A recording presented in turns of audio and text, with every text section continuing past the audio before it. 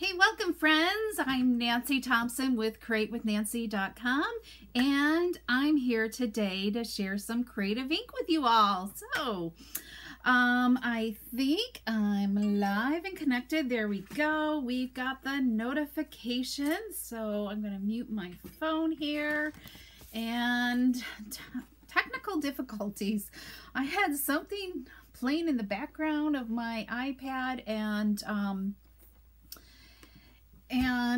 I didn't have audio. So anyway, so I'm here now, and I see we have some friends joining in. So hi Shirley and Stella and Susan. Welcome guys. I haven't seen you in a while. Hello Susan. I hope you're doing well. And so today, did you all see what I posted a little while ago about what today's project is? Who has Stampin Blends? That's the question for today. Who has Stampin Blends, and who uses them and who doesn't? Who has them just kind of sitting maybe in their drawer or whatever and does not use them to its potential? I'm guilty of that too. So I don't know why. Once you see today's project, you're going to be like, wow, Nancy, why didn't I think to do that? Maybe you have. So I'm anxious to see what you guys all think of this. So let's see here. So it's Wednesday, February. Yeah, what is today? The 23rd, right? Yeah, the 23rd. And it's getting, we're getting closer and closer to spring, which I'm excited about. It's not too bad. It's a little chilly out there today, but not too bad. We're expecting snow in a few more days. So, okay, so let's look. So a lot of people, Kim Condas, I want to say Kim Conda, she loves hers. And Debbie Bolello says it's her favorite coloring tool. I love to color with them too, and I should color with them more. And Sue just got the new blends too earlier this month, and they are fabulous as well. And hi Betty and Ellen, welcome, and Beverly. You have them and don't use them a lot. So Beverly, maybe after today this will change your mind where you're going to be pulling out those blends and using them again. So yes, that's about what we're supposed to get too. 6 to 12 here Friday, I think. So, and Shirley loves hers as well. Yay, I'm so glad you're using them, Shirley. Good for you. Okay, all right. So I think everybody loves their blends. It's just whether we use them or not. So Gail has not invested in them yet. Oh, I love that, yet. Maybe after today you'll find that you love them. They're just really cool. So okay, so what are we going to do with the blends? Does anybody have any clue? So I'm so glad there's so many of you here joining in today. Welcome everybody.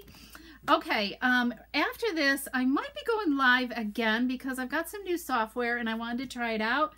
But I didn't want to do it for the live, so I might do something quick and short because I want to talk about paper pumpkin later on. So maybe later on. So make sure you got the notification set so you know I'm going to be going live. I don't know what time or whatever. I got to put dinner in the oven and then maybe I'll go live again. Okay, so what are we talking about today? Let me think here. I need to get rid of Sharon's comment here, and where did it go? There we go. Let's get that off the screen. So today we're going to talk about something from the Celebration catalog, okay? So we're going to use so we only have, I don't know, how many more days do we have left? So today's the 23rd. 1, 2, 3, 4, 5 days left of Celebration. 5 days. So if you haven't got your free stuff, you really want to start thinking about it now and get your order placed, okay? Okay, so I see lots more joining in. Wow, this hasn't been this large in a long time.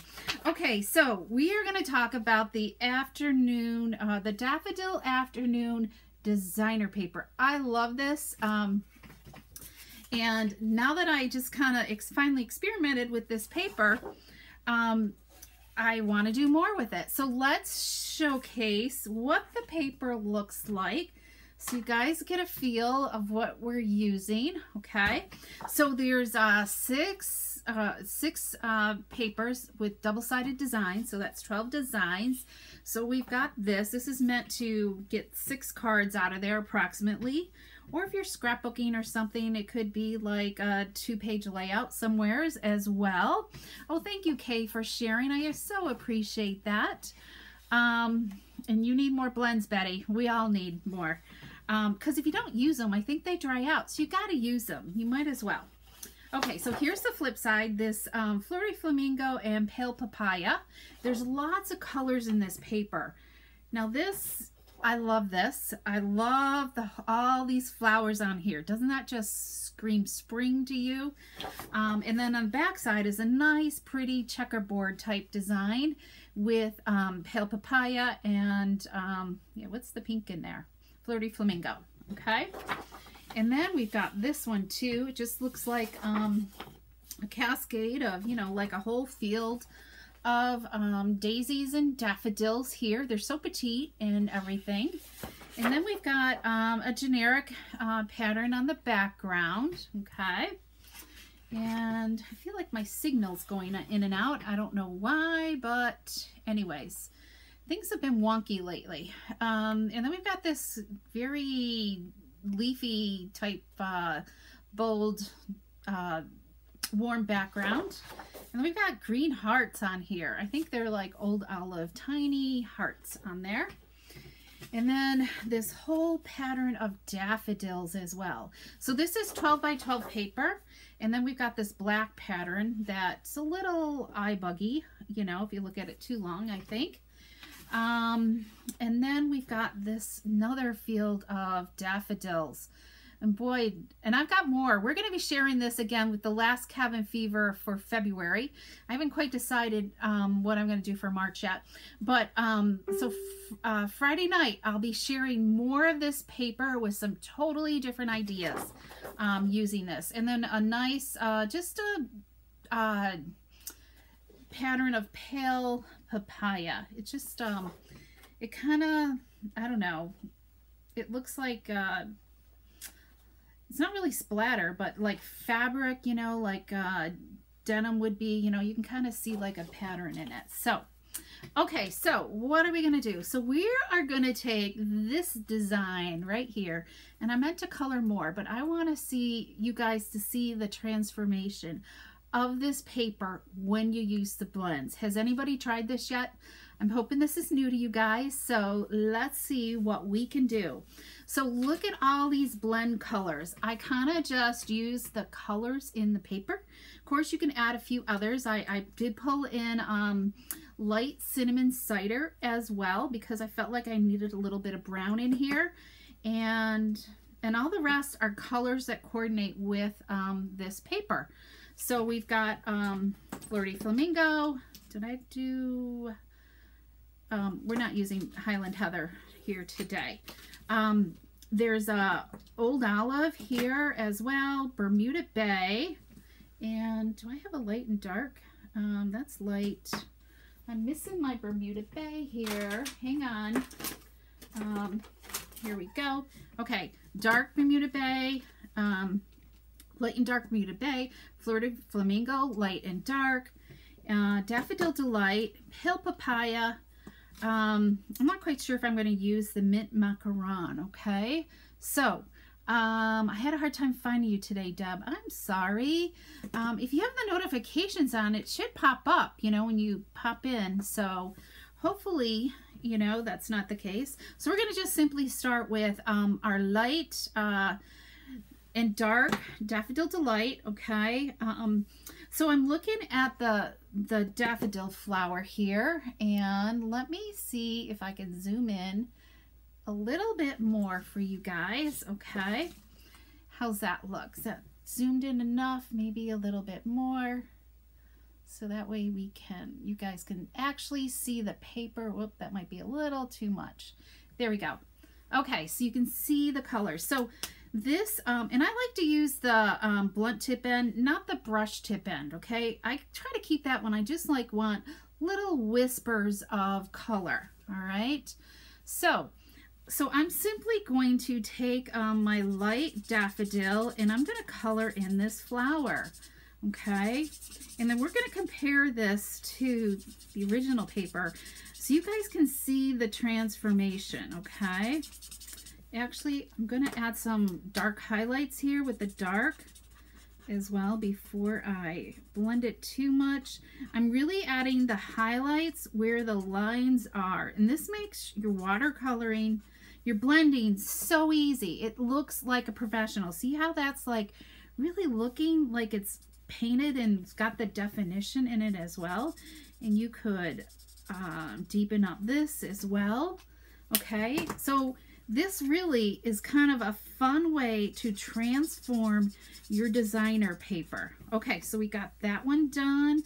And then let's just go over the center of this. And I think I'm going to just completely go over this. Okay, and then let's add some darkness here. And it doesn't really take that long to do this. If you love to color, this is kind of, I think, a relaxing way to kind of have fun with this as well. So let's just add in some color here. And so I'm looking to see if anybody has done this before. Respond if you've done this type of technique with your paper or not, your designer paper. So I kind of go and do all the same ones that I want to do. So I've got these little flowers down in here and I'm going to accent them as well. Okay. I'm just going right over top of the color. Okay, so I think we've got our daffodils done. And one thing I want to tell you about these too, always make sure your caps are on tightly, okay? Just make sure you're pushing both ends every single time that you use them. Otherwise, they're going to dry out on you and then you're not going to be a happy camper. And remember, these do not last forever. They're meant to be a disposable item. Let's start with a little bit of dark highlight here. Just going to kind of do a few wispies around the center here, okay? And then I'm going to take the light. This is Flirty Flamingo. And we're just going to fill in these petals here. And I'm going to try to push where I did the highlights to push it out a little bit so it softens up that edge that I just put on there as well. Oh, I missed some yellow flowers up here. Okay, so isn't this looking really, really cool? And we're not even done yet. Wait till you see when we are done coloring everything, okay? Isn't that just beautiful? Okay, do I have anything else? I think not. Well, I'm going to go back to this center and we're going to color over this. Look how much deeper this is now. I love it. Okay, so as long as we're doing deep, I'm going to go over these as well. Let's add some color, and this is with the dark Flirty Flamingo. Okay, now it's going to be hard for me to watch comments and color at the same time, so I can stay in the lines. So Deb has with some black and white papers, but yes, this is a totally new way to transform that designer paper, and anybody can really do this. This is great for young children to play and color with. You know, as long as it's not too detailed. But this is like a perfect, see how this is like totally changing color? I love this. We're going to color this down here. And it's really whatever you decide to do. There's no right or wrong way to color, you know? You just want to try to get similar colors of what you're doing so it's kind of the same. All right, so I see we missed part of Daisy down here. Okay, so we're going to do that. And let's just add a few highlights in here. All right, let's see. Whoops, I'm going to add some highlights here too. Okay, that looks good. And let's go back and do these little tiny flowers. There we go. All right. So what else do we want to do? Let's pull in some pale papaya now, and let's add some to these outer edges because this is pale papaya here. Okay, we've got that one. And then you kind of like turn things around and you might see a whole different view. Got some up here. So see how quick this is? It's not, there's a lot of color in here and it's not really that hard to do. So I'm doing like the dark pale papaya right now.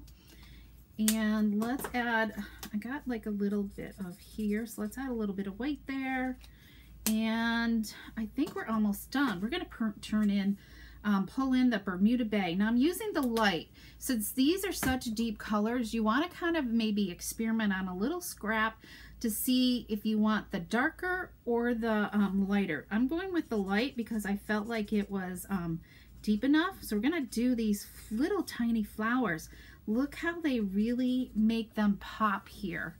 Let me make sure I'm in the view here for you guys. These really, going over these with a whole new color really makes them pop with everything else. There. Let's turn this so you guys can keep seeing the paper here. Okay. Let's see. Okay. What else we need to color? We need to do the inside. I think I'm going to do, I'm going to go with on these here, the light cinnamon cider, just to add a little bit of texture, different color. We'll do the cinnamon cider here and here. Let's go up here and let's do the center of these little tiny Bermuda Bay flowers. Okay, what do you guys think? Do you love this? Let me move it a little bit closer. Isn't that like just like really amazing? Let's see.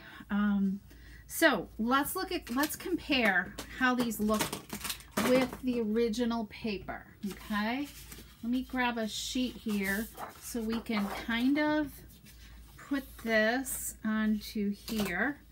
Okay, I don't know if you can kind of see the difference. I'm looking to see where this design would be, but I'm thinking it's about, I don't know where this design would be. Right up here, really. I think it's up here in the corner. Yeah, that's it right there. Can you see the difference? I don't know if that helps you guys see the difference there of what it looks like design-wise, you know? So it's just like, I think it really kind of transformed it. All right, so how are we going to finish this card? Very easily. So what I've done was, I'm doing kind of like the same thing, okay? Let's pull out some colored cardstock. So this is where you guys can, let's zoom back out again so you guys can see things. So you're going to need to help me decide what color are we going to mat this on. I need to like move these blends totally out of the way here. Okay. So I'm gonna just kind of put this here. So we've got Flirty Flamingo. Okay. And then we have Bermuda Bay. So there's that one. Should I zoom in again? Much more vibrant with the saturated color. It is. Here is Pale Papaya on there. And I don't think Mint Macaron, but we'll check it out. So what do you guys think? So we've got Mint Macaron. Maybe I'll go like this so you guys can see. Bermuda Bay or Pale Papaya. Will this help you guys? If I go like this, I don't know if that helps. You kind of distinguish that. Okay, so So what do you think? Bermuda Bay, because there isn't much in the designer paper. Okay, so I'm seeing Bermuda Bay. We're going to go with Bermuda Bay. It does make it pop a little bit, Colleen. There. Yeah, we'll go with Bermuda Bay. Good, because I'm excited, because I was hoping somebody would change something. But before we start that, let's do something with our ribbon, okay? We have this gorgeous in-color ribbon that will be soon to retire, and this is a great way to transform your ribbon. So this is a soft succulent, okay? We need 8 inches approximately, so let's do that. And there's no necessary to color all the way to the end. So we're going to take our blends, okay? I'm going to use the dark one, and this time I'm going to use the brush tip. Now this does wear at your brush tip doing this, just an FYI, okay? Especially if you do it a lot, because you know it's texture against some texture, so it could get a little bristly or whatever. So if you always have one, you know, like one where the tip is really bad or whatever, or maybe this end is dry and this end is wet, save it for doing things like this. So I don't need to go to the very end because we end up going to trim this anyway. So I'm going to just start here, and I'm going to rub this down my ribbon. Try to keep your keep it flat along the edge. Don't be going like this, because that definitely will ruin your tip. Okay, look at that. Look how that transformed that ribbon into a beautiful Bermuda Bay color. We have custom ribbon here in the house today. Okay, so so here we've got that. Isn't that just gorgeous? And it's going to look really, really nice with this cardstock.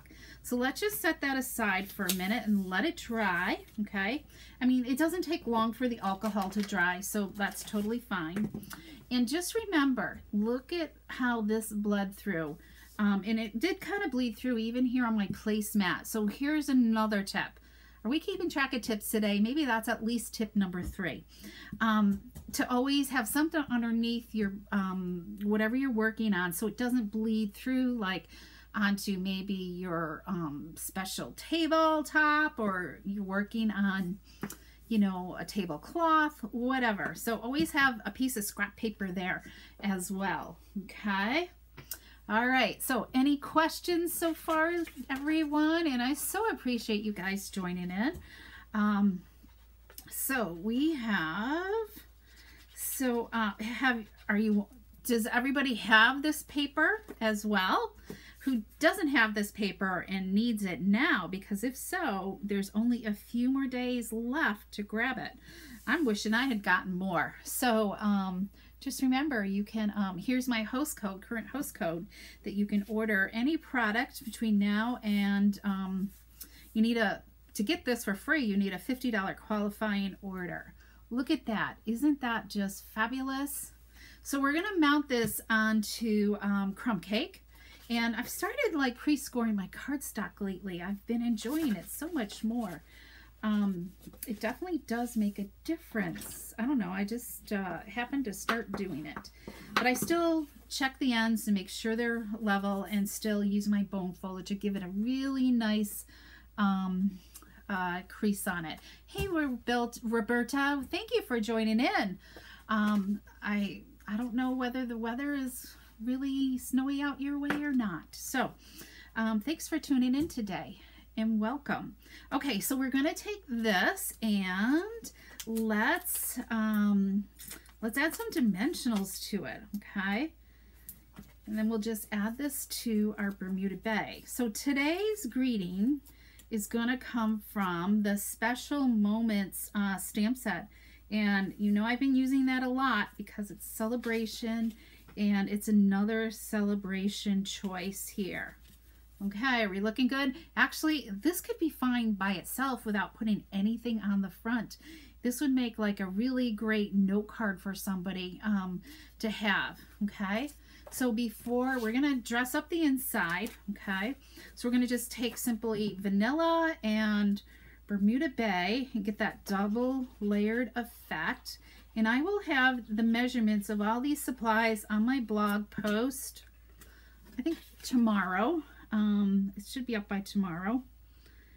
And here we go. So, and I'm going to keep it plain inside because I think some of my team members are going to get some of these cards this month. So, and that way they can utilize it any which way they want to. Okay, isn't that kind of nice in there? So if you did have like a leftover scrap of designer paper, or if you wanted to use the coordinating daffodil stamp set, you could stamp something in there as well. So we'll be coloring some soon. Okay, yay, Ellen. Ellen is going to be coloring soon with hers.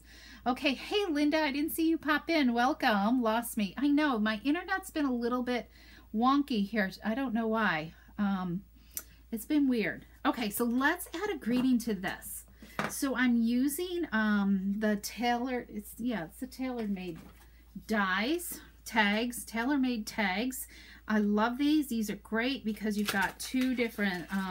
Actually, I have two packages because I cut a lot of labels and I don't want to be messing around. When I crank up through the machine, I want to be able to get several because I usually use more than, you know, I need several the same size. So these are great to have. So, and I love these a lot and I hope they don't go away anytime soon. Okay, so we are going to stamp our words on here, and because this is going to go to a team member, what does it say? I just a card to say you're amazing. Okay, and I have amazing team members. Actually, we just they just finished up a couple challenges in our team group that we had going on, some team challenges. So we they had a challenge using the New Horizons designer paper, so that's been fun to see all their creativity going on in our team group that we have, and what they've been sharing. So that's been fun. All right, so just a card to say you're amazing. Great word set from the Special Moments dies, which are, I don't know if I have that here. It's a celebration set. Yeah, here we go. There's lots of great words in here, and I love that there's different sizes as well, because you don't always need like a big thing. You sometimes want that petite saying for the front of your card. Okay, all right, so let's add this to the front of our card, and you still haven't seen everything that I have to share with you. So I've got some samples, a couple more samples to share, and wait till you see what I did to the envelope. It's really special. Okay, we're going to just add, and this is where you want to kind of look at the paper to figure out where you want your tag to be. Okay, so let's make a bow. If you're new, I simply have this hair pick that I use and about 8 inches of ribbon, and I'm simply going to bring it across, up and around, and then I go down through the center tine, grab it from behind and bring it up through and tie a single knot. That's it. Simple. This is the fork bow technique. So if you have like, if you don't have one of these hair picks or something similar, you could use like a big meat fork or something.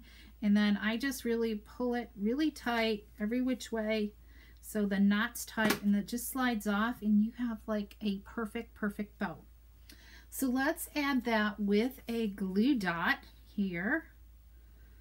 Glue dots are our best friends. And I'm going to just set it in that hole there, okay? There we go. Simple and easy. And then trim our ends here. However long you want them, and very little waste. Okay, so we need some bling, don't we? So let's pull in these gorgeous brushed brass butterflies. Those are still a tongue twister for me. Let's just check comments here and see. So let's, hopefully everybody's doing okay. All right. So I'm going to just put a single brass butterfly. I think that's just like plenty. What do you guys think? I think just that single butterfly is like perfect. I still want to go do a lot more coloring. I colored a lot of samples last night, and it was just kind of fun, you know? Other than every movie I wanted to watch, I really needed to watch the captions on it because I've been watching these foreign films lately. Anyways, so, all right, so let's look at the envelope for this, okay? Look at that. Isn't that like so much fun to kind of, what a difference. Do I have any paper here that's cut? Let me see here. I think, do I have more? I don't. I thought I had like a skinny piece. Here we go. Boy, when you like, look at that envelope, can you kind of see the difference there on how that yellow just kind of makes it pop? I just think, and even the card, look at those. I'm just mesmerized by this, and I'm like, wow. So now I'm like looking at our designer paper and seeing what I could use to color with our blends. So I'm hoping this inspires you, but let's look at the other samples. And you could use Wink of Stella. You definitely could use some Wink of Stella on it, but I would have a hard time figuring out which one to add Wink of Stella to, because that's a lot of winking. Okay, so here's this one. Do I have everything kind of out of the shot here? Let's make sure you guys can see everything. Let's look at our samples. This is one we made today. This one I did last night. And you can see the different layers of cardstock that I use. So I don't think you really can go right or wrong with anything, you know. Here I did a little, so I kind of like matched up that one a little bit, and this one kind of with that a little bit more. So they all just kind of, I don't know, they look fun. So there's those. So let's look at the tiny flowers that we have here. Okay, so here's these. Look at that. Isn't that just like, this is with Flirty Flamingo. So I did the daffodils, all in Daffodil Delight, and then I use Flirty Flamingo on the little ones. So the friendly Hello DSP works great. Okay, Ellen, you'll have to share some ideas with us. And then here's the matching envelope. Isn't that just spectacular? Oh, I can't wait to send these. And then let's look at the Bermuda Bay. I think the Bermuda Bay looks striking to me. It just, the black and the Bermuda Bay just kind of pops to me. And here I did the ribbon again. And I also colored the Flirty Flamingo as well. And if you want your pale papaya, you could even deepen that up a little bit more if you really wanted that done a little bit more as well. I almost kind of wish I had made this flirty because this is so pronounced, but that's okay. Anyway, so that's what I have to share with you today. So I just want to remind you that here's my host code, okay? And let's see here. And let's see, and also don't forget that when you do place a $50 purchase, that whoops, I'm pushing the wrong buttons, that you're also going to get this February PDF tutorial bundle for free. I email it to you, or you can purchase it for $20 as well. So lots of great ideas in the February bundle. There'll be a new one coming out in March as well. And let's see, and don't forget, we'll be talking, watch for me to go live here tonight sometime about the March paper pumpkin kit. You're going to want to watch this. If you haven't been paid attention to Paper Pumpkin before, you're going to want to hear about the benefits of this month's Paper Pumpkin kit, and especially if you love the New Horizons designer paper that I showcased all last week, because the two go hand in hand and it's just perfect together. So thank you everybody for tuning in, and I so appreciate you for sharing with me. And don't forget, Friday night is another Cabin Fever Friday at 7:30 on YouTube, okay? And hopefully I've got things down pat a little bit more. So, okay, have a great couple of days, and hope to see you Friday or later on in just a little bit. Bye-bye.